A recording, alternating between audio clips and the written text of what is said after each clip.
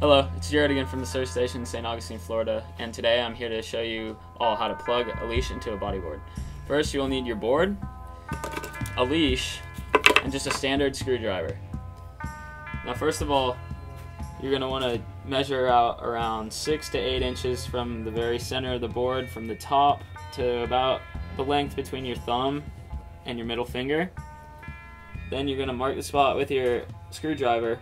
But if it's a single stringer that runs down the center of the board, you're going to want to kind of offset it a little bit or make it up a little higher before where the stringer doesn't start. If it's a double, two running down like that, you can either go in the very center or you could offset it by about a couple of inches on either side of the center.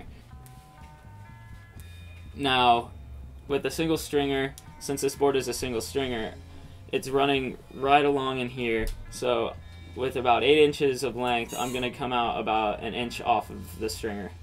Now comes the part of punching your screwdriver through the board. Always go through the skin part instead of the slick. Never go through the slick first.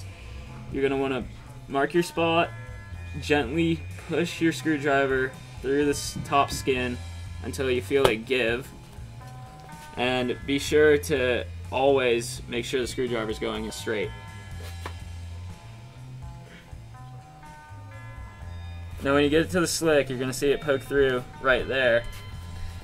Gently kind of pound on it on the end of the screwdriver a little bit, get it kind of loose, and then just push it through the slick until you shoot your screwdriver all the way out. Now just pull it back through.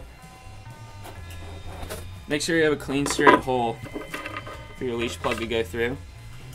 Now, with the created hole in the slick, you're going to take your screw, part of your plug, plug it right into the hole, and then take your plug part, plug it through the hole in your skin. It may widen the skin a little bit, so make sure you be gentle when you push it through. Alright. Now your two sides should connect by now. So what you do, get grip of your board as tight as you can. Just slowly, with the base of your palm, or whatever way, screwdriver, quarter, it doesn't matter. Just screw it in as tight as you can. Don't make it too tight though, because sometimes if it's too tight it could warp out the slick a little bit. But get it as tight as you can until it won't turn anymore. By then you're done. You're good to go. You're ready to go ride.